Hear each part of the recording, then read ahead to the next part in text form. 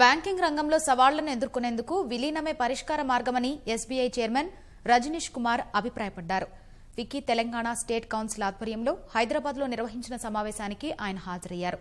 ప్రభుత్వ పెట్టుబడులతోనే దేశం లక్ష్యాన్ని చేరుకోలేదని, ప్రైవేటు పెట్టుబడులు ఎంతో అవసరమని పేర్కొన్నారు.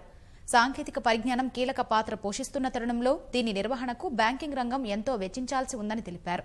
ఒక తయారీ పరిశ్రమ స్థాపనకు సుమారు 8,000 అనుమతులు అవసరమవుతున్నట్లు గుర్తించామని ఫిక్కీ ప్రెసిడెంట్ సంగీతారెడ్డి తెలిపారు.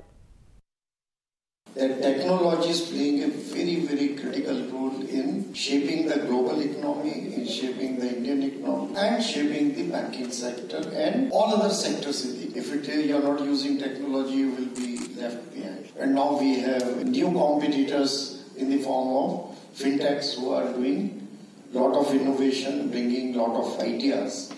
And a historic bank or a traditional bank or a legacy bank, for us it is very important that we respond to the change which is happening very fast. I have at least some satisfaction that in the State Bank of India we have been able to do that.